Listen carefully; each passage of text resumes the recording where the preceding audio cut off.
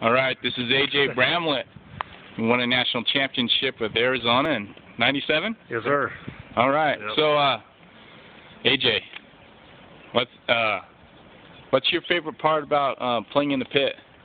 I enjoyed it. I mean, obviously it's one of the best venues in college basketball. I enjoyed all the games that I played there. I played there 2 times in my career, and as a player, you want to play in a place like that. I mean, you want to feel that kind of atmosphere and the way that the stadium shakes, and it's a tough place to play, but that's what you want. So, I really enjoy the pit. It's one of the best venues, obviously, in the world to play basketball. Well, what's your favorite memory about winning a national championship? Oh, there's so many of them, man. I mean, just the whole run in general. Nobody expected us to do that and make that run to the championship. I mean, we had lost 2 games going into the last 2 games in the Pac-10 going into the tournament, so everyone had kind of written us off at that point, even people in Tucson.